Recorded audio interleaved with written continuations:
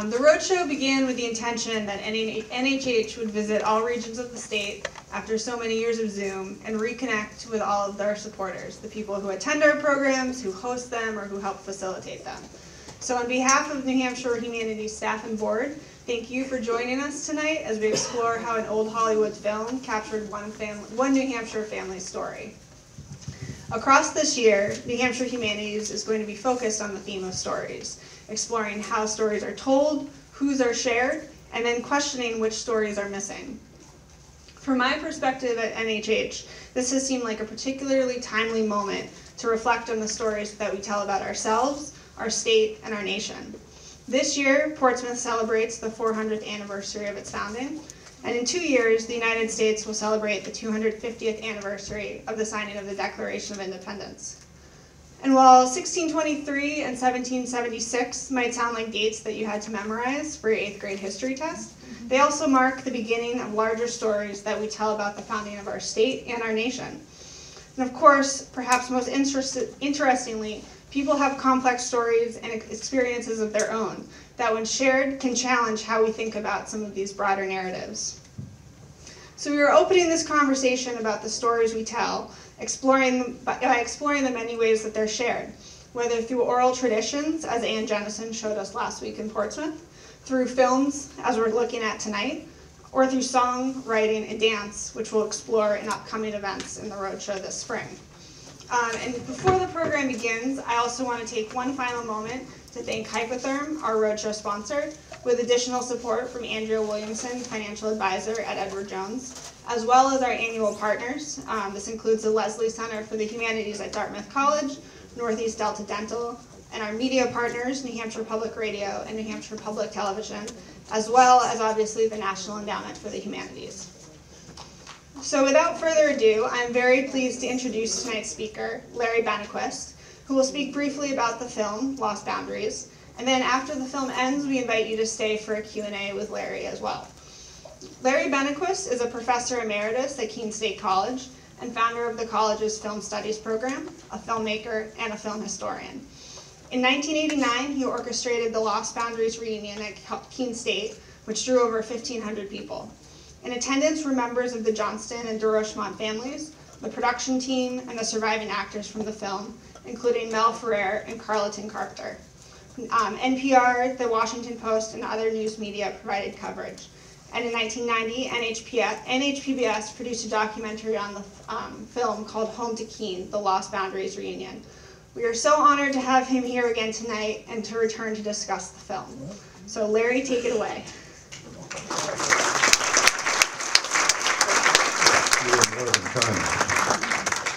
Well, this is an honor to be here. And it's about a black family in Keene, who a physician and his wife and children who were passing for white, and then he was discovered to be black during the Second World War when he tried to enlist as an officer, a medical officer in the Pacific Campaign, and did a background check on him and discovered he had been in an African-American fraternity at his at the Rush School of Medicine in Chicago, where he became a physician, and they took away his commission. And then the community found out that they had a black doctor, but maybe more importantly in some ways, from the point of view of this film, the children found out. They didn't know. Of course, the family had been passing. So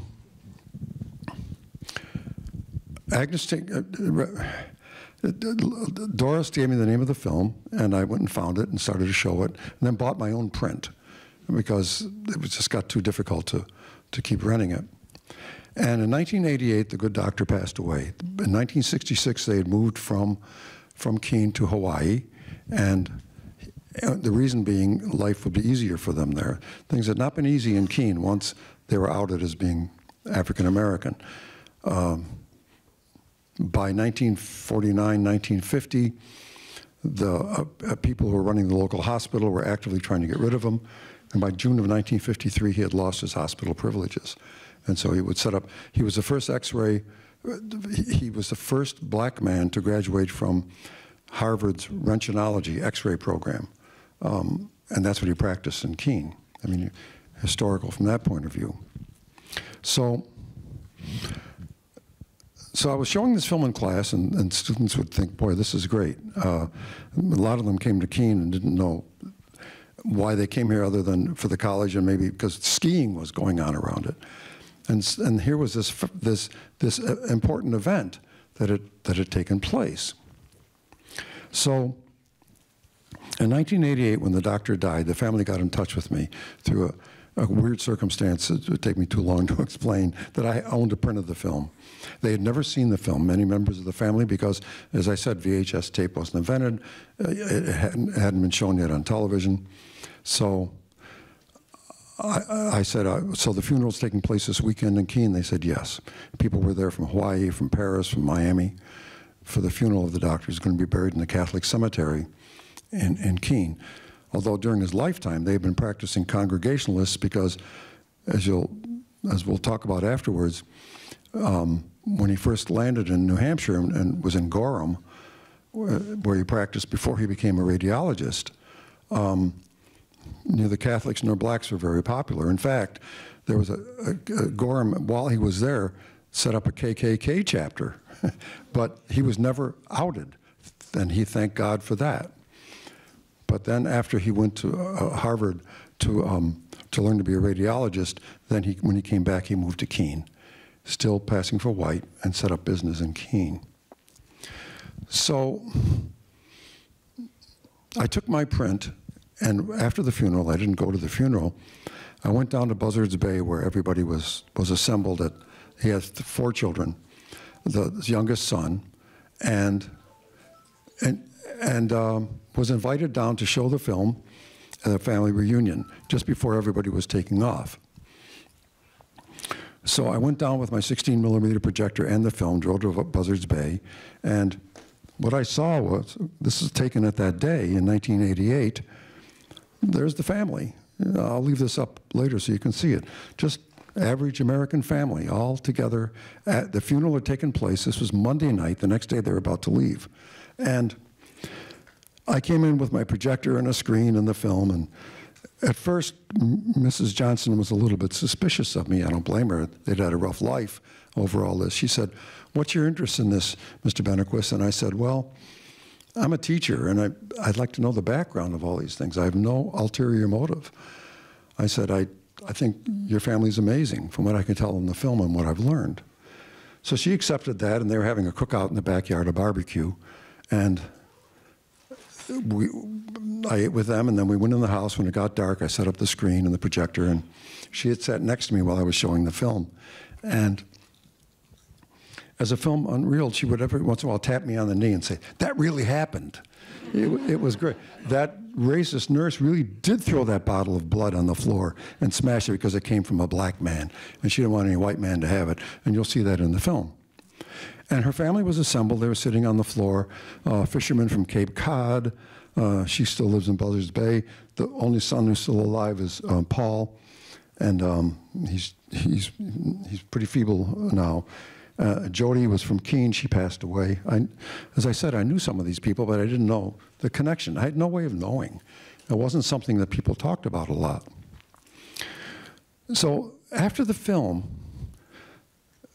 I turned on the lights. Somebody turned on the lights, and the room was very quiet, except Jody, one of the granddaughters, was crying. And her cousin, Susan, came over to her and Mrs. Johnston said, "Why are you crying, Jody? What is it?" And she said, I don't know. After seeing this film, which I've never seen before, I don't know, am I white, am I black, what am I? She said, "You know, I would go to school in Troy, New Hampshire." She said, "I was in school there, and when they got to civics, the teacher would say, 'Now we have an example of a Negro in our class. Jody, would you stand up and let everybody look at you?'" And then she started to cry, and Susan went over to comfort her cousin. And then Mrs. Johnston turned to her family and said, "How about you, Albert Jr.? What are your," and he talked about his own experiences and so forth, rather than get into detail about it. And I quickly saw that what was going to unfold that evening was almost a lesson in American civil rights that was taking place before my eyes. And I felt like an intruder, I really did. So after that point, I put everything in the car, and started to drive back. And my wife, who was with me, who does not cry easily, was weeping for half the ride back. The intensity of what we experienced, this little family, and what they had experienced in our culture, just, it was overwhelming. I think about it, you know. She let me take the pictures. I mean, she trusted me, and that meant a lot to me. We became friends. I wrote to her, and then in 1989, early 1989, I realized it was going to be the 40th year after this film was released. It won a Cannes Film Festival Award. It won New York Times Best Viewers Awards, other things. It was the first film to come out of Hollywood, even though it was filmed in Portsmouth and Maine. De Rochemont, who had won 2 Academy Awards, I'll tell you later how he got into the story of it, how he even learned about it. It was the first mainstream film to treat blacks as autonomous human beings and treat African Americans as folks who aren't just attached to some white family in some inferior capacity, but they had lives of their own. And as true as you watch the film, you'll see that the leads are white. Mel Ferrer, a white actor. Beatrice Pearson, she only made 2 films. All these actors, the lead actors were white, that's true. He wanted to get an audience. He knew America. I mean, he started the March of Time series that got him an Academy Award in 1935. De Rochemont lived in Newington, New Hampshire. He won 2 Academy Awards. He had an instinct, a sensibility for things that were happening in public that's the reason he got the award. There's a direct line between what he did with March of Time and 60 Minutes today. Long-form journalism, that was his invention. No one had done that before. And so once he turned that over to his brother in 1942, he started his own production company, and this was the 3rd film he had done. Before that, it was films with Jimmy Cagney and others. And this film he wanted to make because he had met the family. I want to tell you about that later. So we held our reunion in July of 1989. Thyra Johnston got in touch with Mel Ferrer. He called me up in my office and he said, I understand you're going to be having a reunion there of Lost Boundaries. He said, that was the most important film I ever did, you know. You know that, don't you? He said, how can I help? And so Mel Ferrer, at his own expense, brought his family out. At the time, he was not married to Audrey Hepburn. This was later. And stayed for several days. 1,500 people came to see this film. And it wasn't anything I did as much as setting it up, something that had touched a nerve that I hadn't even expected. And it was an overwhelming experience for all of us. I'm sorry we don't have time to watch the 25-minute documentary on it, but it's often, it's something we could work out some other time. But so this is the film that I sat and watched with Thyra and her family back in the summer of 1988, and see what you think of it. Any questions you have afterwards, we can talk. I want to recommend before we go, though, because some of you might leave. This is a book by Professor Allison Hobbs, H-O-B-B-S, Chosen Exile. It's about the history of passing in the United States. She devotes 50 pages of this book to the Lost Boundaries reunion, New Hampshire, and the events that took place. And it's an excellent, excellent survey of the difference between what Life magazine was saying about how people in Keene accepted this family and the reality of it, which we can talk about later. So with that, I think enjoy is the word, because it's a good film. I mean, the reason he chose white actors, see, there's nothing about race on this poster, is there? It's a guy looking at his hands, and you'll see that in the film. If you wanted to get an audience to come to a film in America, you have to make it appeal to the Reader's Digest group. You have to. And that's exactly what happened. In 1947, the Reader's Digest article came out. In 1948, this book. In 1949, the film. So, that's my story, and I'm sticking with it. So, I'll move this poster out of the way. And,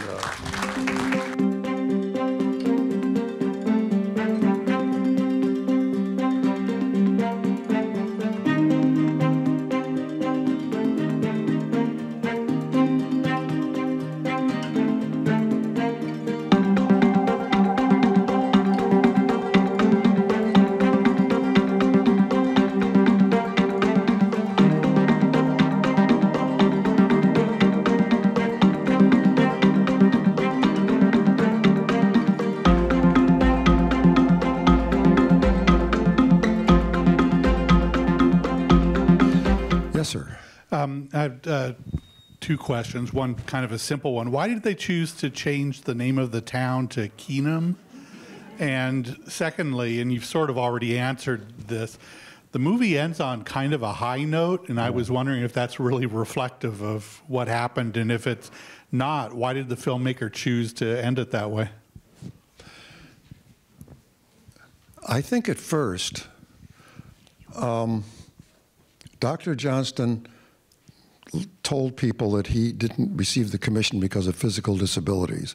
But if you look at the paperwork, which is in the Historical Society of Cheshire County, all the original letters, he kept applying. He applied to the Coast Guard, the Army Air Force, the Navy again, and the Marines, everything. And the letters, you're too fat, you're too skinny, you're too short, you're too tall. I mean, they were all contradictory with each other, and they just didn't want him.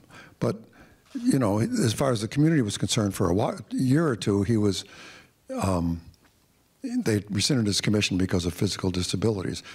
But he told his son the truth. It just kind of slipped out, and asked him not to tell the others. It wasn't until 1947 when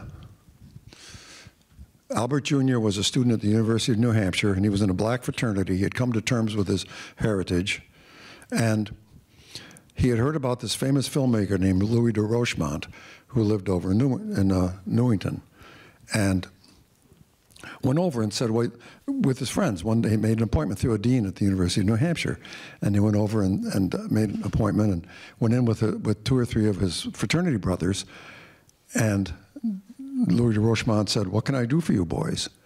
And they said, well, Hollywood makes films about famous white people all the time. What about films about famous black people like George Washington Carver or Frederick Douglass? And he mentioned a bunch of them. And according to, this is a story that Albert told me, he said, de Rochemont turned to me and he said, well, I can understand why these guys are asking this question. Why are you here? You're a white kid. And then Albert Jr. told him the story of his family, and immediately de Rochemont's receptors went up, you know, a story. He saw something, he was good at this. During the Second World War, he always knew when something was going to go on someplace, he would send out crews.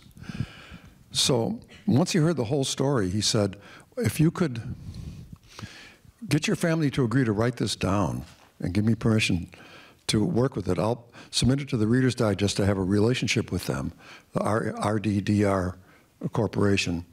And if they print it as a story, and now, then maybe we'll turn it into a film.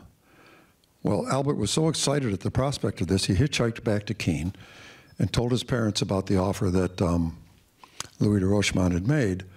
And according to Thyra, the widow, she told me that they sat up all night talking about this. Do we go public with this? Well, very few people in the community really had it figured out. This was 1947. And Thyra said it was her idea. She said it was time. It was time we had to stop hiding and stop doing this. So we have one of the copies of the original release form in our collection that he signed. He gave it to de Rochemont. De Rochemont sent it off to a writer in Kansas, H.L. White, I think that's his name, who wrote this book, and W.L. White. It was turned into first a Reader's Digest, a long story. In fact, it was the first time that Reader's Digest had been asked to, remember we used to be able to buy reprints to pass out to people, like it's 5 cents each, 10 cents. This was the first time they had done that. Everybody wanted to read this story. The next year the book came out, and then the film. My theory is when the film came out, that's when a certain class of people in Keene really got nervous about this. Look magazine, Life magazine, Ebony magazine, all portrayed, not, you know, this is a forward, progressive thing to do. Keene is really doing something very special here.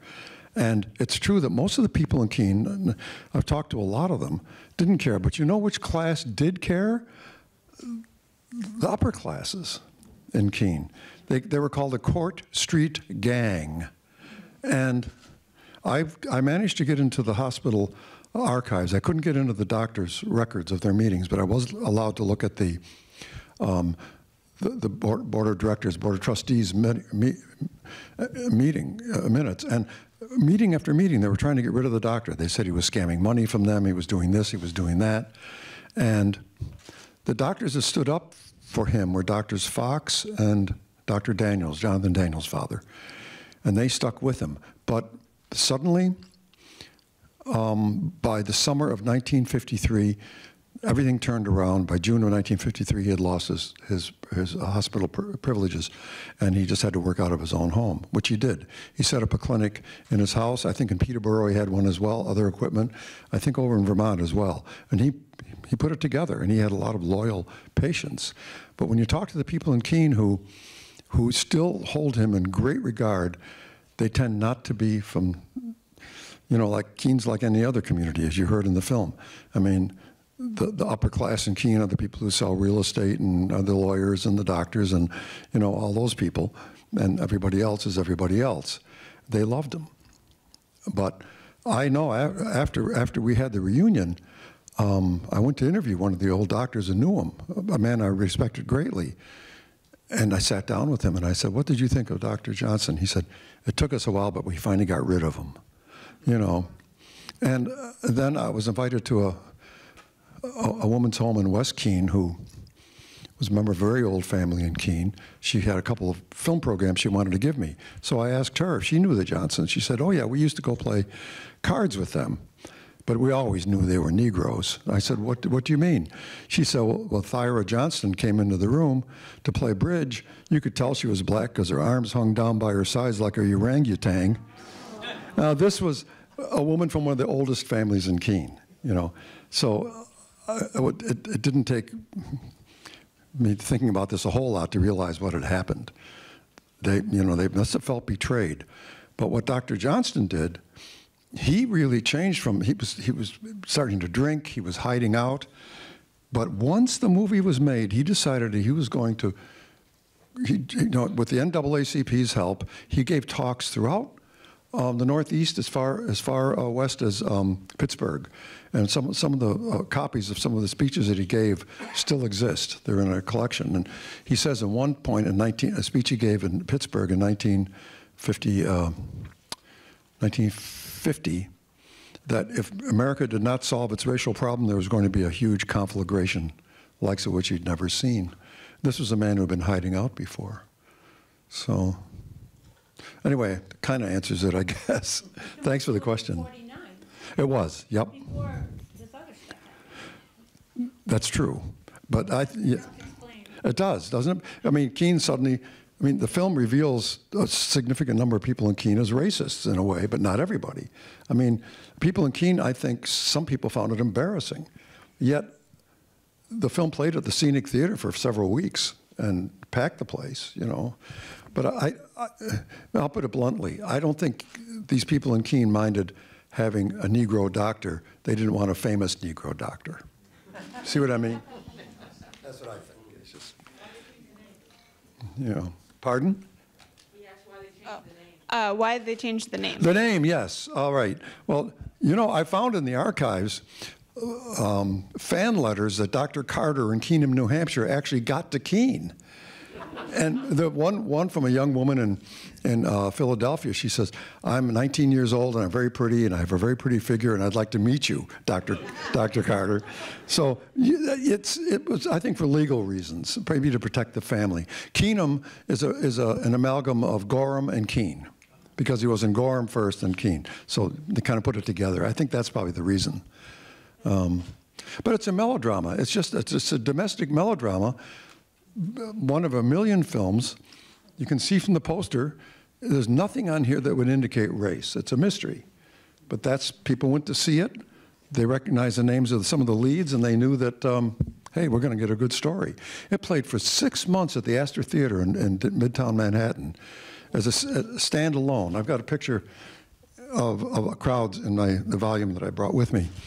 6 months. Right next to it was showing was a Streetcar Named Desire, some some other film next to it. So film started to change, and this was the first of a group of films that came out that really tried to address the country's racial issues. You know, Pinky, Home of the Brave, you know, others dealing with issues of anti-Semitism. Suddenly after the war, people thought maybe things will change. You know, we fought this war for a reason. And Jews and blacks and everybody fought overseas for freedom. Why, can we get it? Well, let's try for it, you know. But de Rochemont, he was amazing. I mean, he, you know, yeah, I really think so. He took a big, and this film was banned in Memphis and Atlanta. And that didn't bother de Rochemont at all. He loved a lawsuit, and he just, you know, but it was never shown in those cities. But it was shown in the rest of the country. In the South, when Universal Studios would have the most liberal newsreels, when they would be sent south, and they had an article in there showing black people in even a slightly positive light, the films would come back to the depot with that part cut out and thrown away, because they wouldn't even allow it to be shown on the screen in the big cities in the South, you know. So, yeah. More questions? Yes, sir. Oh, I'm sorry. I'm sorry. Walked out of the church and the daughter. The daughter, yes. Yes. Yeah, I met her. She lived in Connecticut.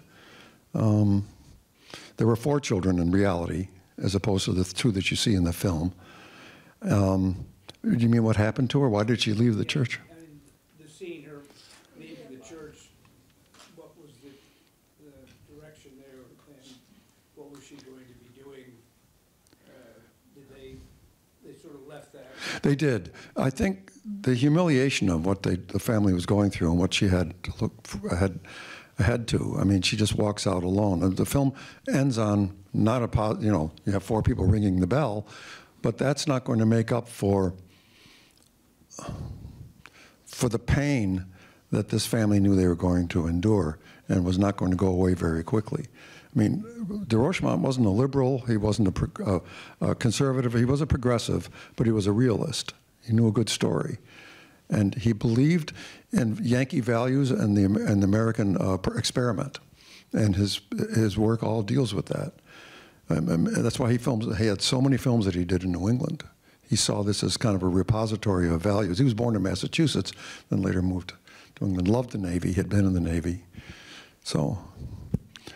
I think there's another question. Oh, please, more, yeah. Ask away. If I can answer it, I will. I'll go halfway. Thank you. So anyhow, I thought the film was a wonderful film, and it was, it's amazing that it was made at the time it was made. I don't think that film could be shown in Florida today. At least not in the schools. I'm afraid it's too woke.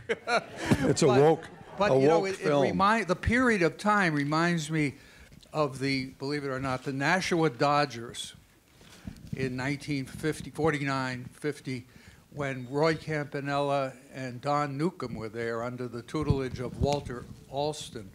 And they loved it. They were treated so beautifully in Nashua. They were there, I think, maybe for 2 years, actually. So the contrast is striking. Yeah, I understand. Yeah. Yeah.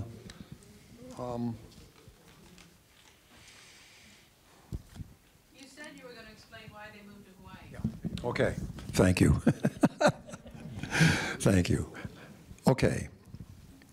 They did all right in Keene. After 1953, and they lost the hospital privileges, they survived. They did all right. The family dispersed. The reason, Thyra said they moved to Hawaii for 2 reasons. One, he wanted to get away from the winters. But also, he said integration had already taken place there, racially speaking. Integration amongst many different racial groups, the Polynesians and the Koreans and the Japanese and the Anglos, as they were, you know, all of that had taken place. They thought they'd feel more comfortable there, is what she told me. And he didn't go over there to work. He wasn't going to do that. But they needed a radiologist, so he had all of his equipment sent over, and he set up shop over there and ran it until just before he died in 1988. So that's why they moved to Hawaii. That's what Thyra said. The film obviously had a release outside of the theaters. I remember seeing this, and it had to have been in the very late 40s or the early 50s, outdoors at the Episcopal Church Fair in Derry, New Hampshire. Really? So talk a little bit more about that. What did you? Well, you know, Derry wasn't very big at that time. There were only about a population of 5,000 or 6,000, and the Episcopal Church was a small church, but we lived next door, and they always had a big fair on the lawn every summer. And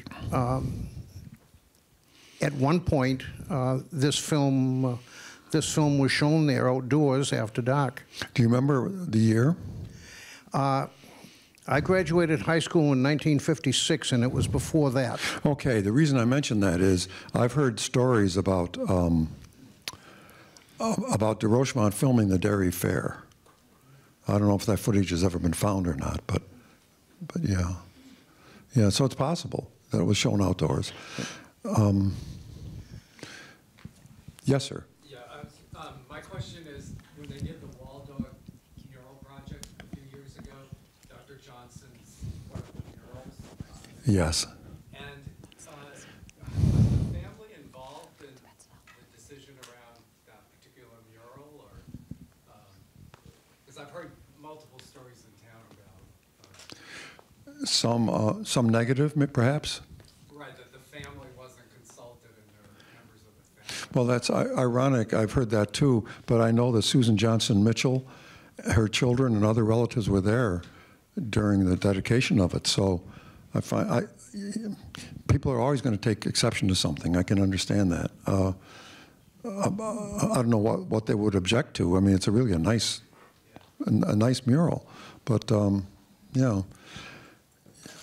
So I don't know any more than that. But Susan and her husband were there when it was dedicated. So yeah, things are complicated. Who knows why? You know, they probably felt exploited. I think there's a question. The movie was very well done. The acting was really good, I thought. And one thing I'm wondering is if you could just mention some things that were accurate or very not accurate. You know, if you want to say anything about how much it's really realistic. Okay, he didn't go to the hospital in Portsmouth. He went to the hospital in Portland. There's no evidence of him going out to the Isle of Shoals and saving anybody's life. When he first came to New Hampshire, he was in Gorham, and he was in the Rotary Club and all of that up there. Had a positive experience passing for white. That worked out well for him. And then went to Harvard and then came back, having been the first person to go into that program. So what else? So at Harvard, he was passing? But for a year, yeah, his whole family went. And so, you know, he went into that program. I suspect he was passing there as well.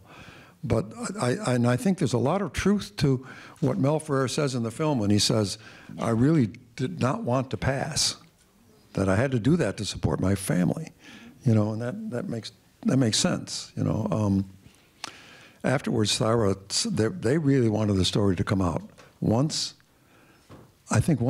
certain people in the town turned on them, and that got them out of the hospital.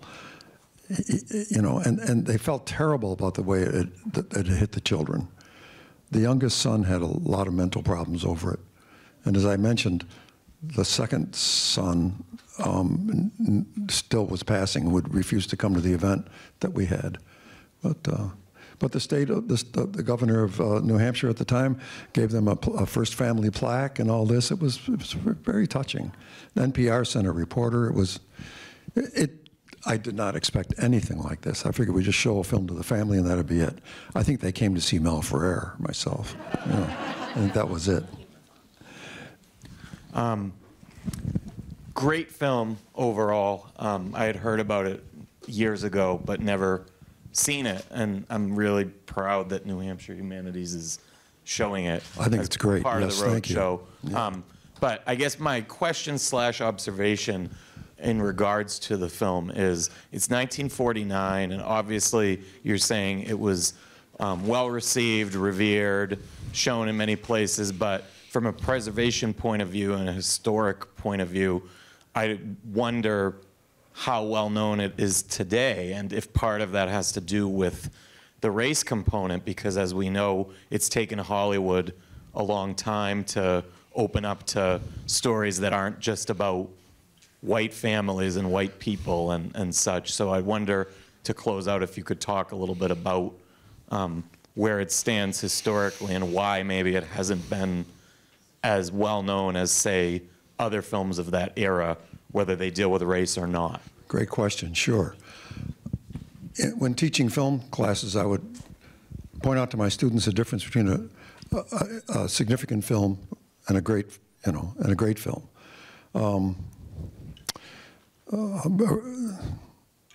Birth of a Nation is one of the most racist films ever made. It's a great film technically, but it's an abhorrent, horrible film that caused the resurgence of the Ku Klux Klan. So you've got something that's a beautiful piece of work. You can't deny that. The same thing comes up with Leni Riefenstahl's film about, right, Triumph of the Will, that kind of thing. This film, Alfred Werker was a pretty conventional director. He wasn't known for a flashy style. He just did the job. So this film, I wouldn't call it a great film in that sense. De Rochemont had total control over the production of it, but it's a very, very important film. Afterwards, I was getting letters from people saying, I remember this film when I was a kid. This is from African-American folks. My parents went to see it. It was very well known among our community, is the way they would put it. And, I hadn't even heard of it until Doris Wagner told me about it, And then I started looking for information about it, and I found in film textbooks quite a bit. I mean, yeah, it's a very, very important film, but that doesn't make it a great film. It makes it an important film. But, sometimes that distinction is kind of fine. I can think of a lot of films that are important that I wouldn't call great, but, that kind of thing. Does that kind of answer it? Yeah, a little bit? Yeah, thanks. It is. Amazon, I think it's $10. Warner Brothers sells it. Yep. Yeah, it is. And I'd surely like to say that we were going to be watching that half-hour documentary together. I think you would enjoy it. But, in absence of that, please come up afterwards and take a look at some of these pictures and stuff like that. And we can talk about the book if you want. I realize it's getting late. Any other questions for the benefit of the group, for the benefit of the community here? Where's the documentary available from? Yeah, that's a problem. Well, we think the original has been located at the Historical Society of Cheshire County, and they're trying to work with PBS to get it into formats more amenable to 2023. But that's a process. So we asked, and PBS said, NHPBS said we have to go look in our archives, and we sent them off on a chase. So we think we found the original in the Historical Society, but it's actually not super easily available at the moment. I have it on DVD. But it's taken from a VHS tape I made off of television back in the day. But it won a regional Emmy. I mean, it was a good documentary. Fritz Weatherby, of course, introduces it. And if you haven't seen this film, it's a shame. You know how he is. Because here in this house right here is where this family lived. Yeah, he's just awesome. Yeah, it's a good documentary because they interview everybody in it. It's worth seeing. Any other questions, or if you can wait down here for a little bit if, but he has anything to say? Oh, you're welcome. This is a great honor. Thank you very much.